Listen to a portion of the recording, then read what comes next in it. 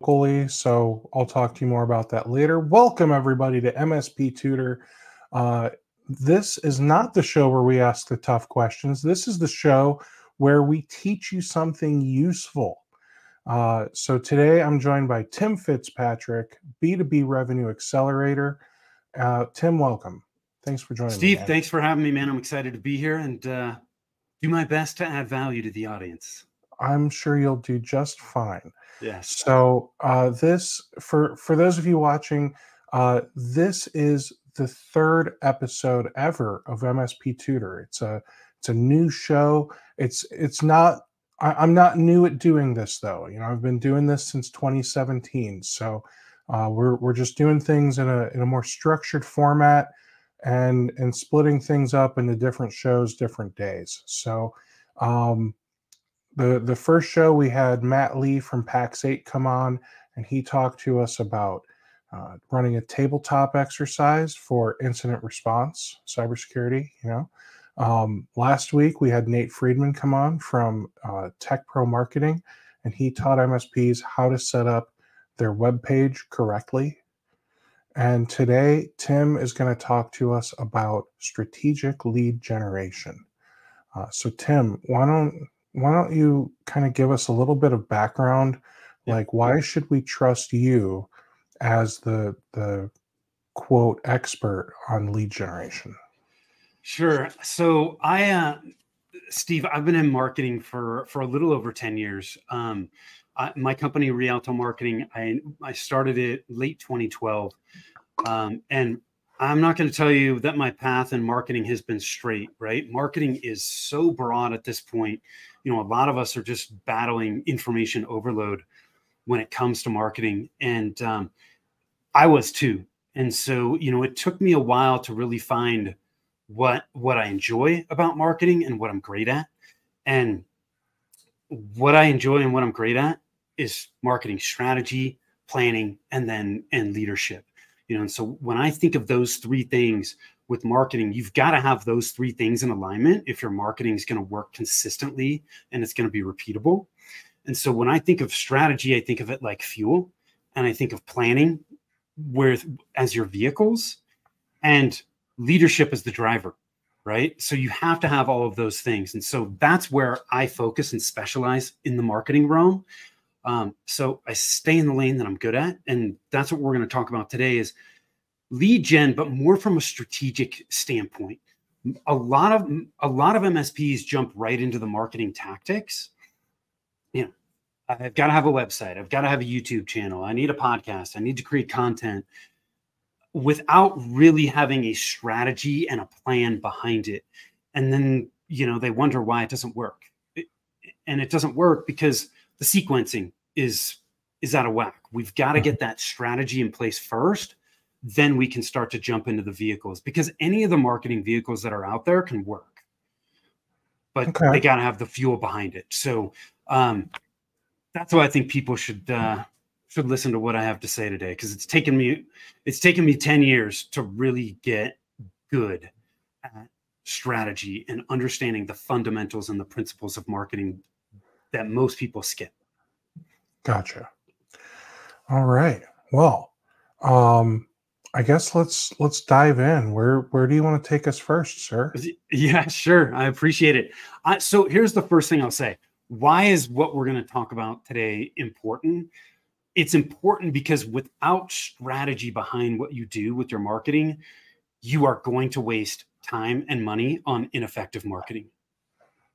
Right. The second thing is, when you have strategy, it helps you focus on the things that you should be doing, but equally as important, not what you should not be doing. Right. And it goes back to what I said before. There's information overload with marketing, and we really have to know what our priorities are and what our priorities aren't. And so that's why what we're going to talk about today is super, super important. What I'm going to run people through today, and I'm going to try and make this as simple and as actionable as possible, because strategy can get somewhat theoretical at times, but we're going to keep this simple. Okay. And the easiest way to remember what we're going to talk about today is an acronym, HIM, right? HIM. Okay.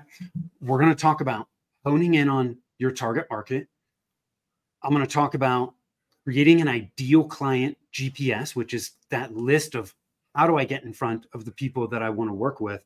And then I'm going to dig into crafting your marketing message, right? To help differentiate your MSP, which a lot of MSPs struggle with.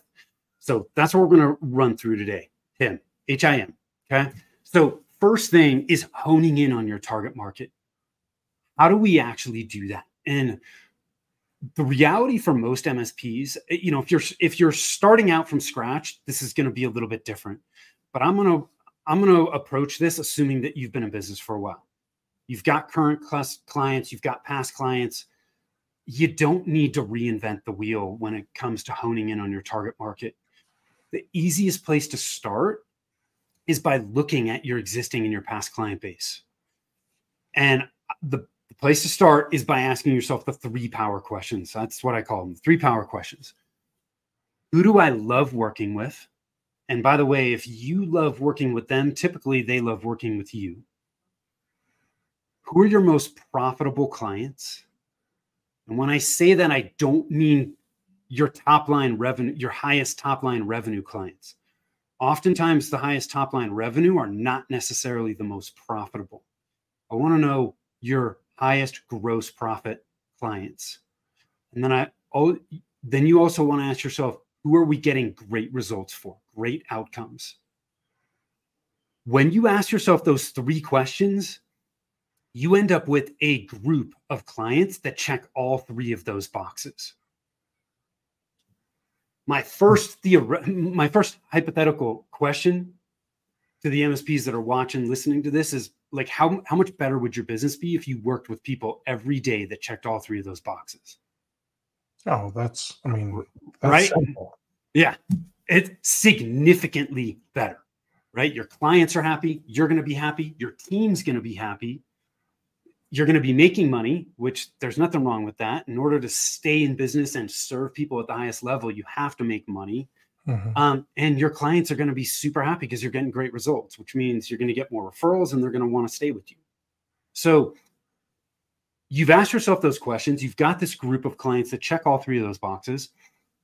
Now what we can do is dig a little bit deeper into those clients. And by digging deeper, what we're going to do is we're going to look at who are these people? What do they look like? From a demographic standpoint, right? Demographics are the numbers. We're like who are they?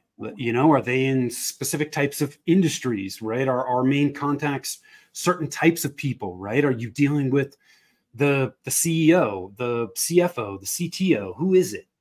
You know, we're going to look at their psychographics. The psychographics help us really understand what's going on in their head. What are they thinking, right? What are the common problems that they have?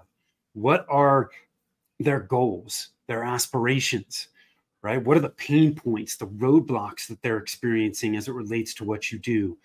We want to start to paint that picture of what these people look like.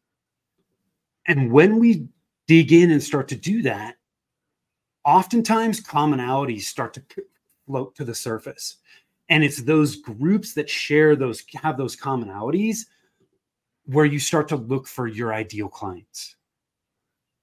And I'm going to tell you, Steve, if you take the time to go through this exercise, which most don't, it will really open your eyes, because a lot of people don't realize, like, oh my gosh, you know, half of our clients are in one specific industry, right? Or 2 specific industries.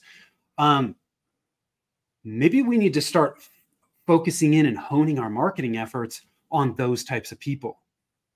Okay, because we can't, if we try to target broadly with our marketing, it falls flat, right? The message is too broad, right? One of my mentors always said, like, specificity sells. The more specific we can get,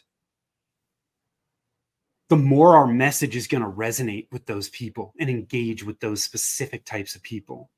And so we really do need to hone in on who are the ideal clients. It's not, when I ask most MSPs who their ideal clients are, typically it's a small business that's in this area and it's whatever, 20 to 50 seats or 50 to 100 seats. That's too broad. Right? Yeah, when I was running my MSP, I quickly learned that for some reason I did really well with funeral homes. I had quite a few funeral home clients, and it just kind of like, I started working with one, and then I started working with another, and then word started to spread, right? So then, I'm in BNI, and that's for those of you that don't know, that's a networking group where you get referrals and pass referrals between each other to help each other grow your business. And every week you stand up for 60 seconds and talk about, like, who are you looking for? And so many times people would fall into that trap of saying, I'm looking for anyone with a computer. Yeah. And like, no, you're not, because you're going to get grandma, some 83-year-old woman with a computer who doesn't know what she's doing, and she's going to call you all the time, and you're not going to be able to charge her what you deserve to be paid, because she's a consumer and not a business. And you're going to feel bad because she's 83. So now you're doing all this extra handholding for somebody who's sucking up all of your time and energy that you should be putting into supporting a business that is generating great profits for you. Yeah. So thank you for bringing that up, Steve, because I'll use that example, funeral homes, right? Because it's the other benefit too, right? And tell me if I'm wrong here, but once you knew that you were working with a lot of funeral homes, not only does that, if you choose to focus on that, not only does it help your marketing efforts, it helps everything else that comes after that, right? Your tech stack can become much narrower, right? You know exactly how to help that particular type of client. You know the specific problems they have, you know what they're going to need.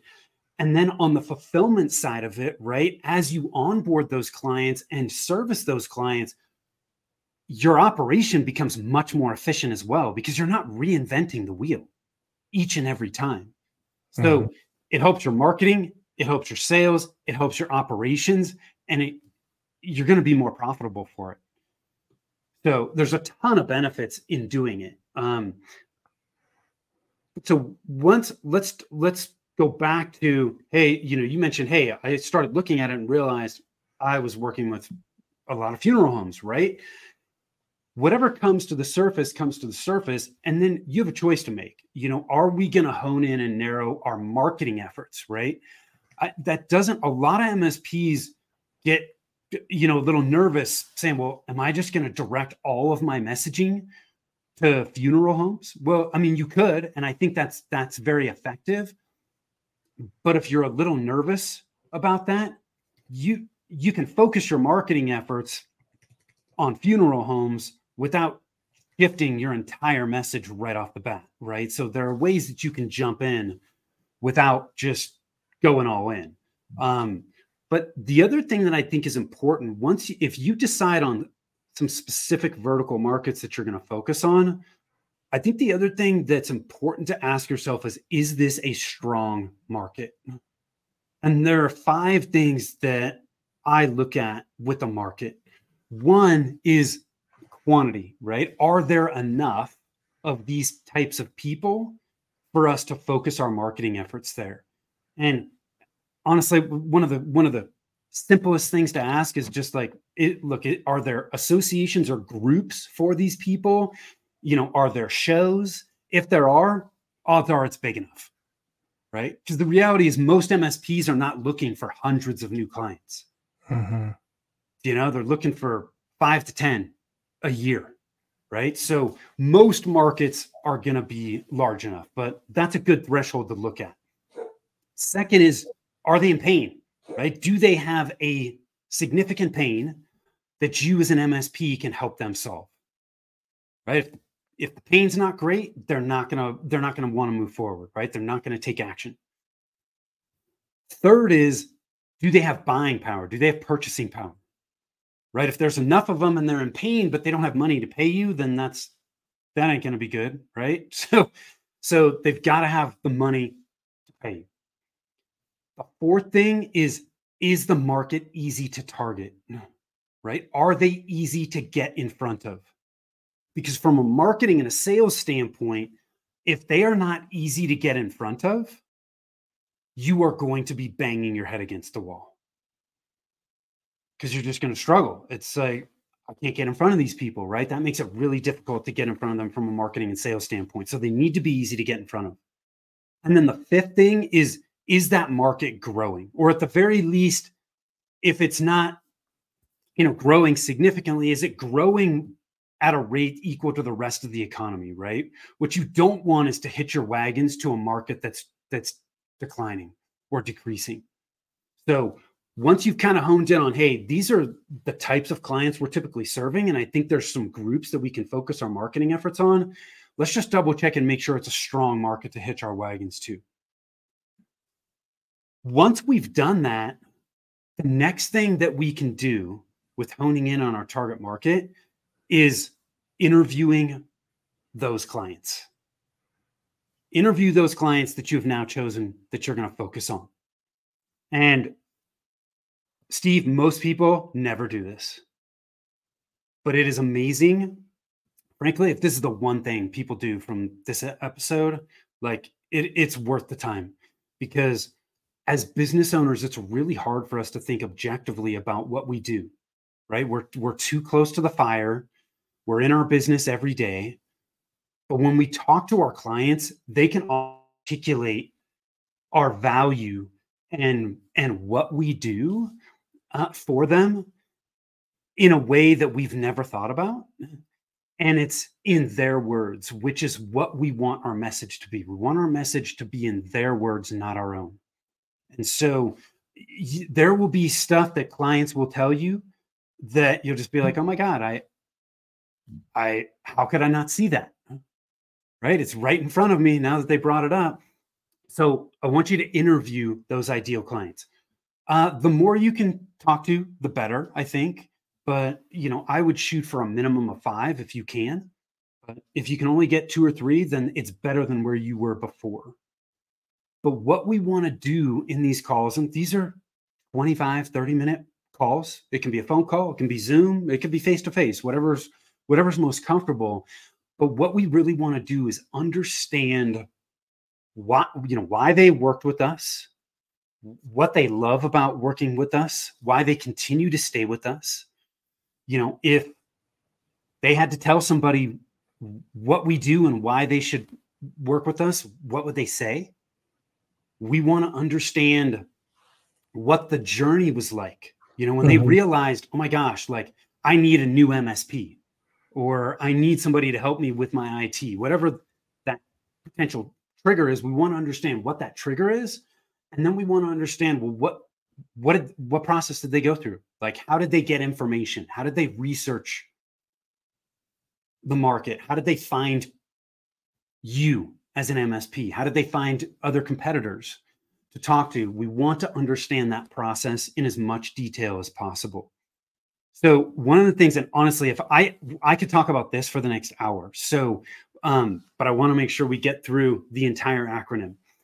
What I will do for your audience, just all they need to do is email us at info@rialtomarketing.com. So it's info@rialtomarketing.com.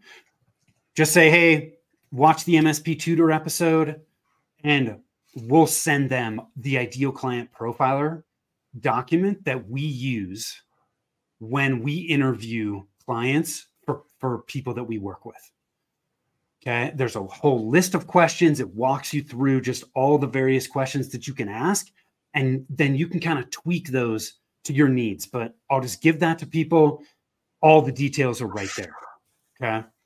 But I'll give you an example of this. Okay. And actually, before I do that, one of the other things I will say too is the other thing you can do in addition to ideal client interviews is you can look at reviews.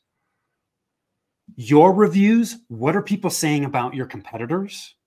You can also look at what people are saying in groups. Are there, social media groups, online forums, for the market you're serving, what types of things are they saying related to IT? That's where you can start to gather some really good information. So here's a perfect example of this. We went through this process with a client. This was probably 5-6 years ago. And it was actually it was not an MSP. It was a residential siding contractor, which contractors are notorious for, you go to their website and it's, we're the #1 contractor in Denver, or, highest quality roofer in Denver. Like, that doesn't mean anything.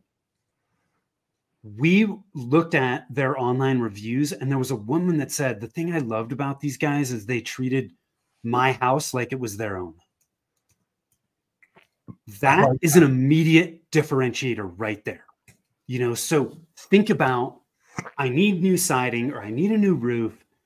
And instead of going to their 5 competitor sites and seeing the same flavor of message, you go to their site and it's, hey, we'll treat your house like it's our own. They expect high quality service. They expect high quality products. That's not a differentiator. What is a differentiator is, are you going to come to my house, put on a new roof, and I'm going to find roofing nails in my yard for the next year? Like, nobody wants that. But if you're treating their house like it's your own, you're going to take that time to do the job right, to make sure that everything's cleaned up, right? There's all kinds of things that start coming to the surface when people see that message. These are the kinds of things that come to the surface when you talk to your ideal clients and you really hear your value. Like, a lot of MSPs think that they're solving IT problems. You're really not. You're solving larger business problems. And you want to understand the larger business problems that you're solving, because it's those problems that are going to get people to buy in most cases. So that's H, right? Honing in on your target market. Mm-hmm. Now I want to shift gears and talk about, I know who my ideal clients are. I've gathered information. I've heard in their own words why they're working with us, right? I know that it's a strong market to go after. Now, how do I get in front of those people? What we want to do here is we want to make sure that you're fishing where the fish are, right? You're casting a line. You know that you want to catch trout. You go to the local trout pond, you put a line in the water with some bait, you know you're going to catch trout. As opposed to what most people do, which is throw a net out into the middle of the ocean and hope that they're going to catch a fish. In your earlier analogy, Steve, like, you work with grandma, but you really don't want to work with grandma, right? No, like, you don't. We need to hone in and be very targeted, fish where the fish are. Our marketing is going to be more effective. We're going to convert better, and we're going to be working with better fit clients, which is what we want. So what we need to do in this I step is create, I call it an ideal client GPS. It is a list of where you can go to get in front of the ideal clients that you want to work with. So back to your example of funeral homes, Steve, Mm-hmm. where do they congregate? Like, where are they online and offline? That's the question we need to ask ourselves. And frankly, this is easier now than it was before. I wouldn't say it was difficult before, but with the internet, and now with tools like ChatGPT, you can start to go through this process very quickly, gather a lot of information, and then refine it. So what I would recommend most MSPs do is jump on ChatGPT and ask these types of questions, okay? You want to understand where they are. So this could be, you could go into ChatGPT and go, are there websites that, and tell me, Steve, most of the time, were you talking to the funeral home directors? Yeah, so the directors are, I wouldn't say they're the bosses, Okay. because some funeral homes have multiple directors, right? Mm-hmm. But typically the president, CEO, whatever you want to call the person in charge, typically they are a director, Okay. which means they're the ones that are, you know, doing the embalming and doing all the Okay. work with the I don't know if the patient is the right word, but Yep. but they're the ones doing the work with the recently departed, Yeah. and they're also the ones that are kind of like, you know how there's like a wedding planner, and they're the ones that kind of help manage the wedding and make sure Yeah. the event goes smoothly. They're there to make sure that the event goes smoothly on the day of as well. Got it. So this could be, you could go into ChatGPT and say, are there websites that funeral home, CEOs, presidents, directors, owners typically frequent to gather information, right? Something like that. And sometimes you'll have to tweak these questions a little bit depending on what you get, but it'll spit out a list, right? And you can take that information, put that on your ideal client GPS. This does not need to be difficult. A Word doc, a Google doc. I just want you to take those and list those initially.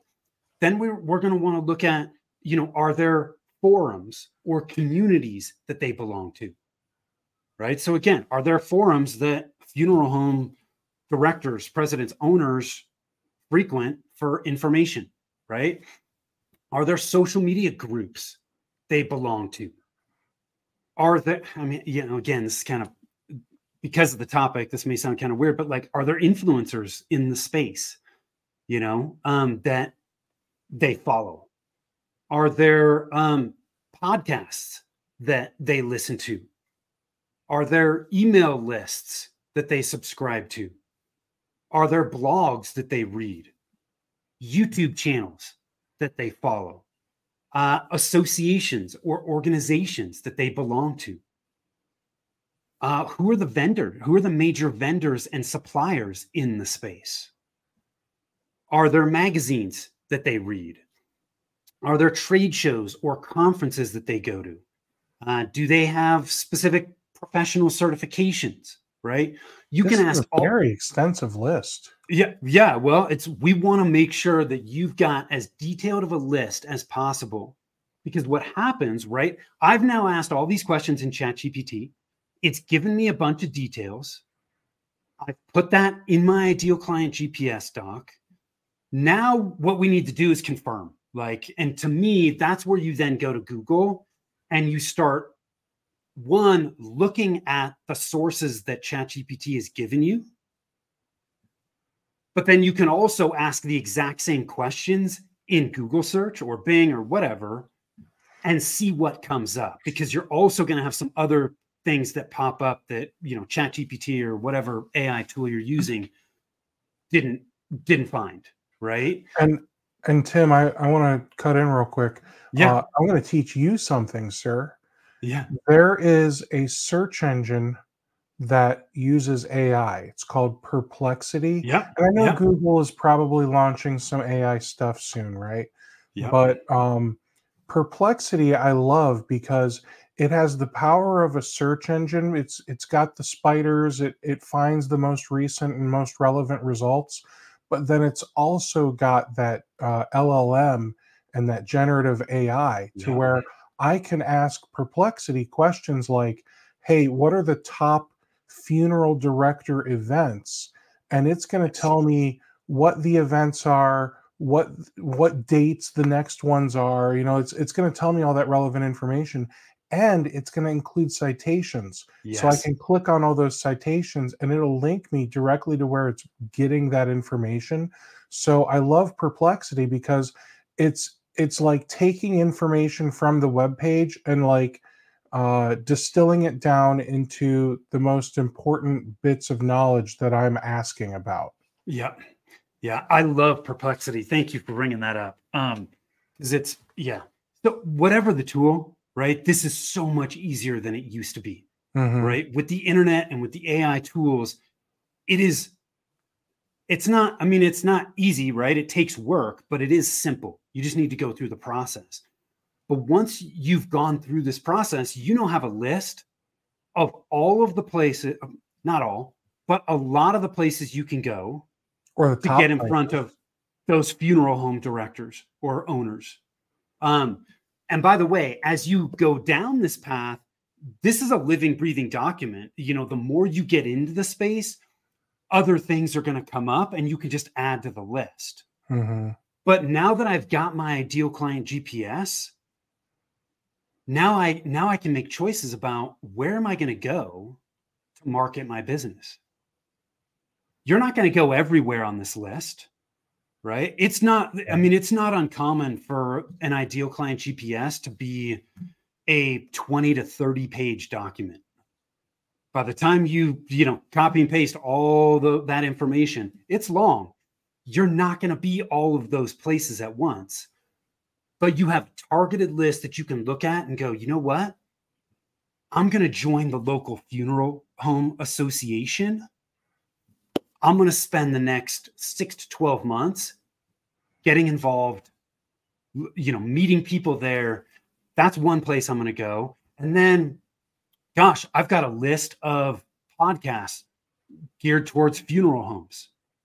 I'm going to start outreaching to them and I'm going to get on some podcasts, right? So again, rather than just, hey, I'm going to be a guest on a podcast, it's no, I'm going to be a guest on podcasts for funeral homes, super targeted. You're getting your message out in front of the exact people that you intend to work with. And the great thing about doing this is you're going to create this document. And like you said, it doesn't matter how many pages it is.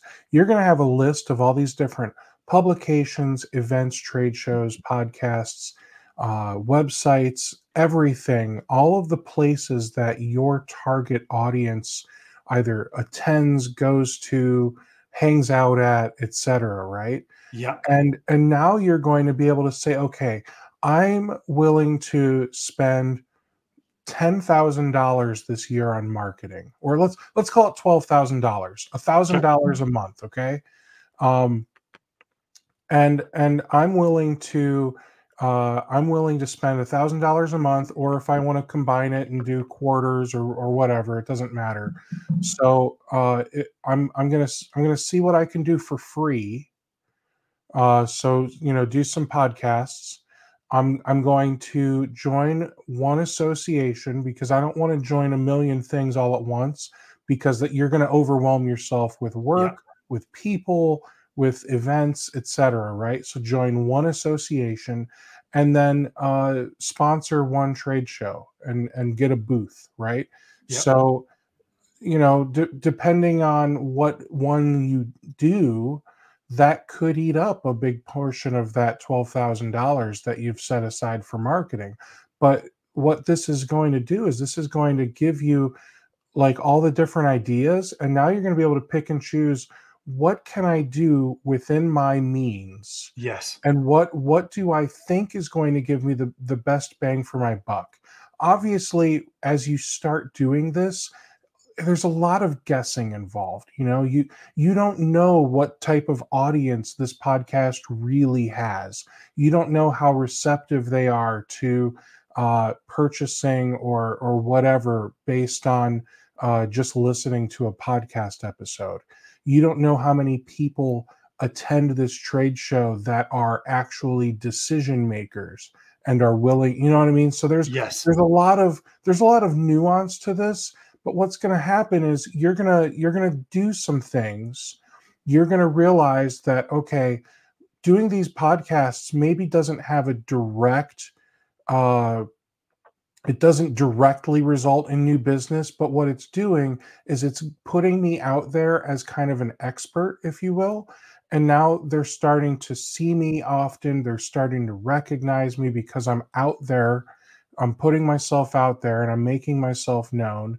And I'm speaking about IT for funeral homes, for example. Yeah. And now these funeral directors are eventually going to start reaching out to me because they want to work with the guy who knows their industry. They want to work with the guy who they're always hearing on all their favorite podcasts about God knows what God knows what they talk about on a funeral home podcast, right? Yeah, I don't know. But that's the type of thing that's going to happen is you don't know what to expect. and you can't expect immediate results. You have to play the long game with a lot of this stuff. Yeah, thank you for saying that. Because yes, we cannot think short term with our marketing efforts. Many do, and they give up before they've given things the opportunity to work. We've got to think long term. And to play off something else that you said too, like you're not sure what's going to work and what's not. And even people like me that are in marketing, like nobody can guarantee anything. I mean, because there's so many things beyond our control. With our marketing, we're always testing, we're measuring, and we're learning from that. And then we're going to iterate and make improvements. It's a constant cycle, right? And so, but when you've got this ideal client GPS list, your testing, your measuring, and your learning is much more focused. And it's going to be much more effective over the long term. So thank you for bringing that up. So Steve, we talked about honing in on the target market.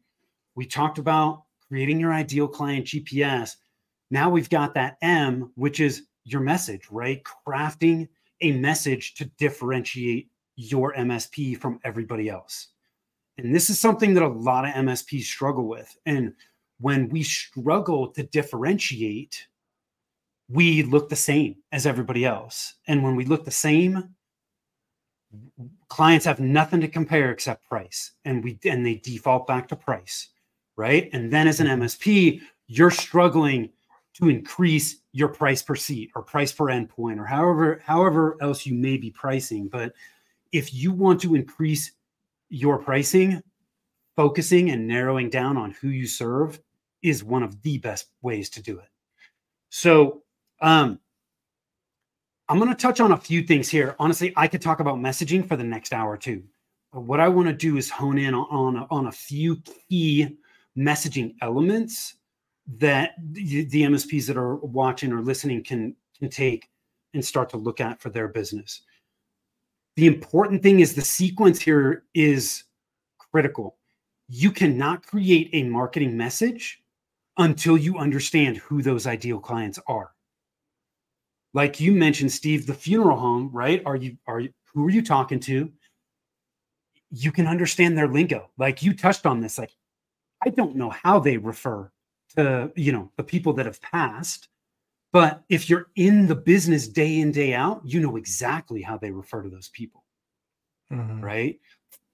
In healthcare, they refer to a lot of people as patients, right? So you can speak about patients, right? Not customers or clients, but patients.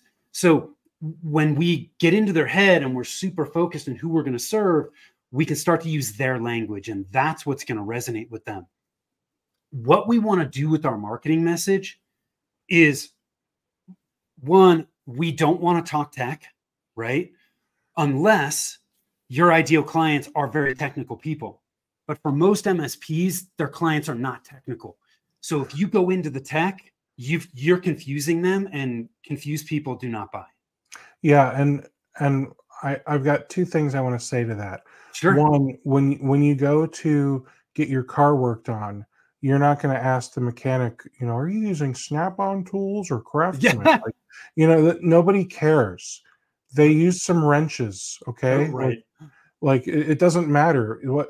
And there's a phrase that somebody said to me, gosh, it's been 15 years now, and it has stuck with me ever since then. They don't care how the watch is made. They just want to know what time it is. Yeah. Yeah. So it's one thing to say, you know what, I specialize in supporting funeral homes that use director's assistant or Gather. Like, it's okay to talk tech when it's their tech. Yes. But they don't care if you use Huntress. Nobody cares. Right. They care that I'm going to do my very best to keep the bad guys out. And as of what is this? May of 2024. Oh my gosh, 2024. It's May and I still can't believe it. My shoes don't lace themselves, and it's upsetting. But as of May of 2024, I have a 100% success rate for all of my clients who follow all my directions and say yes to all of my proposals, to where I keep out the bad guys and you don't lose money and time on either downtime or ransomware or whatever. Like, that's the type of thing that they care about. Yeah. Yeah. You're not asking the mechanic, oh, you're replacing my alternator. What brand is it? Like, Yeah. we don't, most people don't ask those questions, right? They might want to know if it's OEM or not. Yeah. And some people want that OEM part. Some people just want to work with Microsoft 365, right? Right. And that's okay. Like, but for the people that care about that stuff, let them, in my opinion, let them lead the conversation. If they start asking technical questions, that doesn't give you permission or consent to just start, diarrhea of the mouth about all your tech. Yeah. Yeah. So look, in general, we don't want to talk about the tech, and we don't want to talk about ourselves, right? Our clients don't care about us. They care about what we can do for them, right? Help them get from where they currently are to where they want to be. And so with marketing messaging, we want to focus on the problems that our ideal clients have and don't want, and the results and the outcomes they want and don't have. Say that one more time. Focus on the problems they have and don't want, and the results and the outcomes that they want and don't have. That's what our message needs to focus on. So what I want to do with the rest of the time that we have is just touch on a few key marketing messaging elements. When we work through this with clients, we put together we call it a magnetic messaging playbook. But I want to touch on some of the really important elements of that. The first thing is a one-liner, which a lot of people will think of like an elevator pitch, right? Your one-liner answers that question of, what do you do? And it's the job of our one-liner is not to answer all of the potential questions that somebody might have about us. It's really just to grab their attention and gain their interest. That's it. Right? Nobody can say in 2 sentences everything that they do. Right? But so for example, for me, when somebody says, well, what do you do? I say, look, I provide marketing consulting, advisory, and outsourced or part-time marketing executive work. So I help MSPs build or update and then manage their marketing engine to get where they want to go faster. Does that answer everything? Every question somebody might have? No, it doesn't. Gives people a high-level idea of what I do and where I focus. And if that's something that they're interested in, then they're going to say, like, well, tell me more about that. Like, how do you help people build a marketing engine? How do you help them manage it? Right? If they're interested, they're going to ask more questions. But it's simple, right? It's concise. That's what we want. So that's what our one-liner is. Second element is we talk about our core message. Okay, and your core message is that marketing message that you're going to use to clearly communicate the benefit of doing business with your company. It's a sentence. Mm-hmm. Okay, and what we want to think about here, some of the questions we want to ask ourselves to start brainstorming, what is that core message, right? What makes you different from the competition, right? Is there a promise that you can make that will solve the problems your ideal clients have? Right? What is the problem that you're really solving for clients? Right? Why should they choose you versus any other MSP? Right? In the example of the siding contractor, that core message of, hey, we'll treat your home like it's our own. That's an example of a core message. For my company, it's remove your revenue roadblocks. Right? If you want to grow, you've got to remove your revenue roadblocks. Right? It's simple, it's quick. That's what we want to do here, right? And it can be based on, the theme of your business and what you believe in. It could be based on price. It could be based on product or service. It could be some type of positioning, but we want to have a core message that we can put out there. The next thing we want to consider is, how are we going to create a competitive advantage with our message? And again, this is a spot where a lot of MSPs struggle. But if we're going to differentiate and command the highest prices possible, we have to create a competitive advantage. So there's 3 checks or thresholds that I think a competitive advantage needs to meet. One is it true? Like when you say it, is it true or is it false? If it's false, then don't put it out there, right? Is it relevant, right? Is it relevant to your ideal clients? If it's true, but it's not relevant to them, they're not going to care about it. And if they don't care about it, then it's not going to be a differentiator, right? And it's not going to create a competitive advantage. And then the last thing is it provable? Can you prove it? Is it true? Is it relevant? Is it provable? I believe you can have 3 to 5 differentiators to help you create a competitive advantage. I don't think you want a whole lot more than that. But here's some things to think about as you start to hone in on, like, what is my competitive advantage? And by the way, Steve, going back to one of the first things we talked about, when you do ideal client interviews, they will tell you things that are competitive advantage elements that you can use, right? So you're relying on your ideal clients and what they've told you to start extracting, first off, think about, how can you help clients save or make money? How can you help them save time? How can you help them reduce risk and eliminate hassles? Those are good things to start to look at to see if some good competitive advantage elements come to the surface there, right? It's going to help you start to brainstorm. But here are some additional questions you can think about. Like, what's non-negotiable in the industry? This goes back to my point of, high quality products, great customer service, that's table stakes. That people expect that. That is a non-negotiable. Things that are non-negotiable are not differentiators. They will not help you create a competitive advantage, which is why you want to ask yourself that question. But what is it that really differentiates my business? That's one of the questions that you can ask in an ideal client interview, right? Now, when I think of non-negotiables, I feel like there's 2 different types of non-negotiables. There's the client's non-negotiables and there's our non-negotiables. Mm-hmm. So, for example, with funeral homes, even though the person's dead, it is still considered patient data. Yeah. So that means funeral homes have to follow HIPAA guidelines. Yes. So, not all of them do, right? Right. Not all doctors' offices do.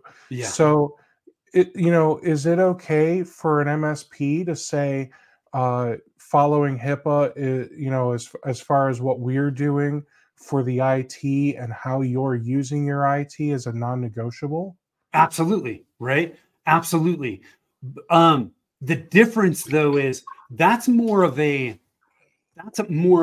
how you're positioning certain things, and frankly, what you're requiring of your clients, right? So for example, in the HIPAA example, if you're talking to somebody that isn't really concerned about HIPAA compliance, but you are, they're not an ideal client, right? Mm-hmm. That's one of those things that you can hone in on with your ideal client, where it's like, hey, look, we only work with funeral homes that are concerned and hold in high regard HIPAA compliance, right? That's one of the attributes of our ideal clients. And if they don't care, then they're not going to be a good client, because, look, as an MSP, right, that can come back on you. right? So that's one of those things that you're making a choice of, hey, that's a non-negotiable for us because we know it's what's best for the client, but it's also something that's going to protect us. With the competitive advantage, when I talk about a non-negotiable, it's more along the lines of a non-negotiable from the client standpoint rather than your standpoint. Because a non-negotiable on the client side, you're not going to be able to bring that up and have them see it as something that's going to be different. Right? Because it's non-negotiable. Everybody that they talk to, they're going to expect to do that. Yeah. And if you don't, they're not even going to consider you at all. So non-negotiables are not going to be differentiators. They're not going to create a competitive advantage. But okay, so what if, is there a way that we can spin the non-negotiables as an advantage? And hear me out. Like, what if on our homepage we put, like, you know, we understand you have expectations. We answer when you call, that you have 99.9% uptime, that you never have a catastrophic loss of data. Yeah. Like that type of thing, where we're just putting the non-negotiables out there to just kind of almost get it out of the way. Like, we understand you have expectations. We're going to meet those expectations. Let's move on to something else more important and talk about our differentiators. Yeah. Yeah. Depending on the non-negotiable, you may be able to position it as a differentiator. In most cases, though, it's going to be tough to do that. But like, let's say, a lot of your competitors don't require what you're doing, and it's actually in the client's best interest. You could position that, right? But you just mentioned a perfect potential competitive advantage element, which is like response time, right? As an MSP, can you guarantee a specific response time?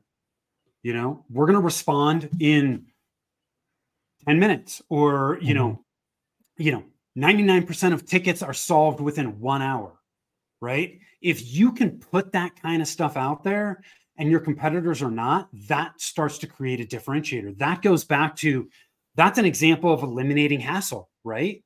When I've got an IT issue, I don't want to be sitting around, twiddling my thumbs for 2 hours.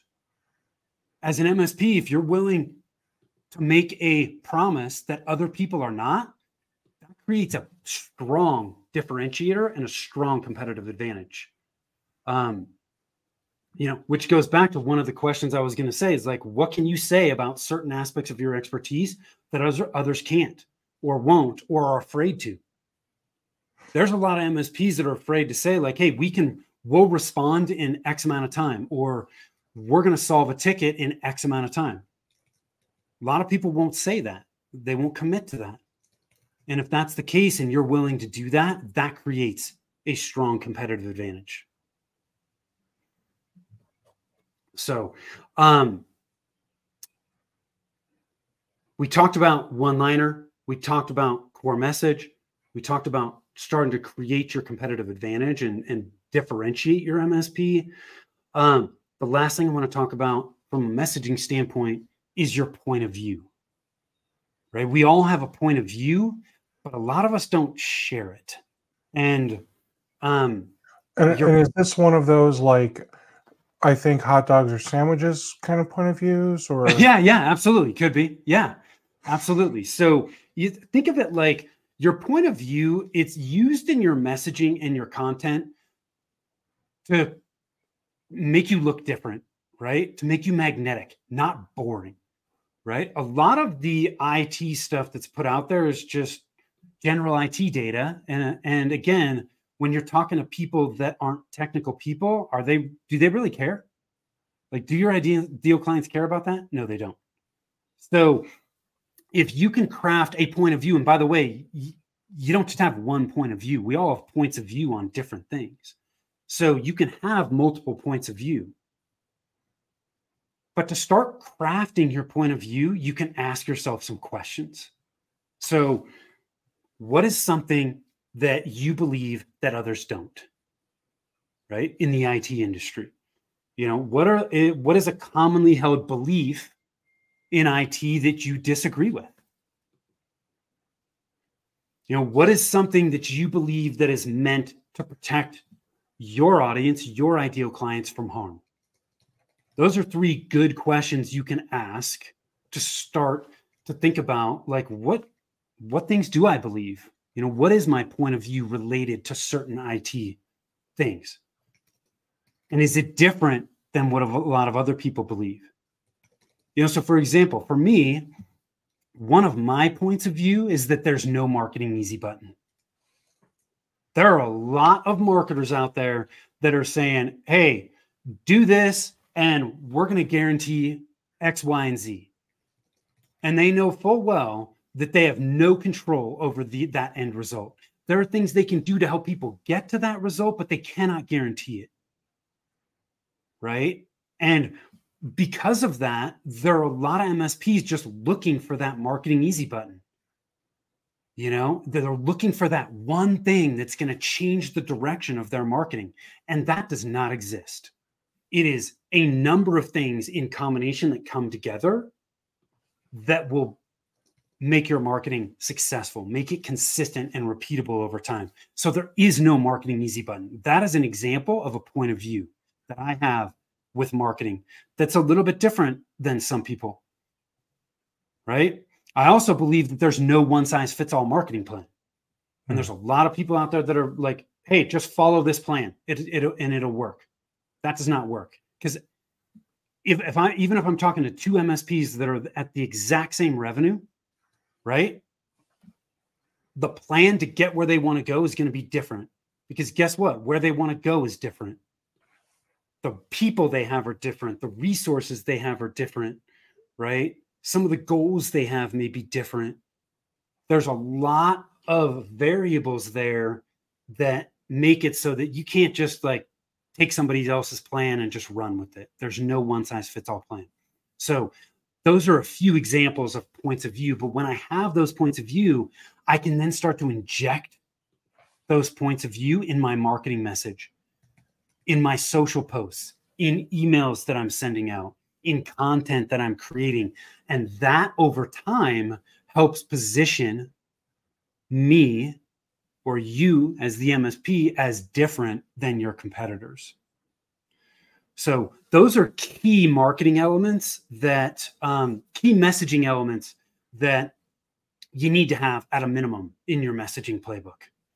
So I think we got a few minutes to spare, Steve, but that's it, right? We talked about him honing in on a target market, creating your ideal client GPS, and then creating a marketing message to attract and engage those people that you intend to work with. This has been so awesome. And I think, the cool thing is, like, I feel like I already knew what you were saying. You know what I mean? But having it put in this specific order, like, I've thought of all of these different things individually, but you've just given me a plan of like, here's how to take all of these little nuggets of knowledge and how to put it together into a plan. And honestly, I want to hear MSPs, those of you that made it to the end, tell us in the comments, who are you honing in on? Gosh, what were the? I know message is last. What was the second honing one? in on? Who are your ideal clients you're going to hone in on? Where might you be able to go to get in front of them? Right, creating your ideal client GPS. Ideal. That's what it is. So yeah, who are you going to hone in on? Where are you going to go? And what is your message? I want to know that. Put it in the comments, and who knows? Maybe let's follow up in a few months and see what have you accomplished. How has this helped you? I can't wait to see what this does for you guys. Tim, thank you so much for being my guest today. I really appreciate it, man. And I appreciate you having me. And if people are interested, again, you've got that resource. They can email you at info@rialtomarketing.com. And that is up on the screen here. And you're going to give them what are you giving them again? I'm giving them what the document we call an ideal client profiler. It's that list of questions that you can ask when you interview your ideal clients. Perfect. Yeah. Awesome. Well, thank you so much, Tim. Thank you so much for watching, everyone. I hope you all have an awesome rest of your day.